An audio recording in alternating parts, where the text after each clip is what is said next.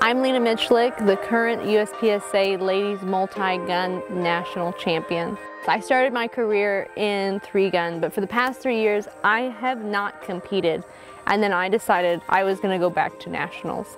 I put everything aside and I threw myself into a black hole of training. You have to earn your live fire through dry fire.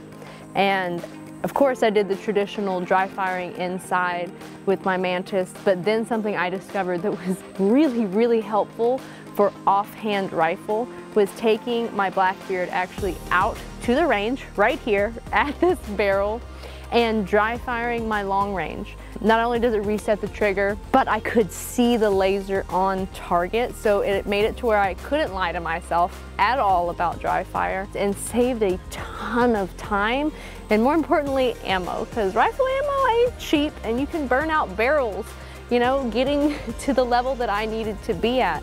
Through that, I then earned my live fire rifle practice. And I'm going to be honest, I actually came out here first with like 2 mags before I dry fired it and was like, nah, it's okay, like I'll be fine. And it sucked. And I just walked away really frustrated. And then I was like, okay, get it together, earn it. You have to earn it. And I did that. And that's why in 30 days I was able to show up and walk away not only with the national title, but the highest overall placement of any woman at a multi-gun nationals.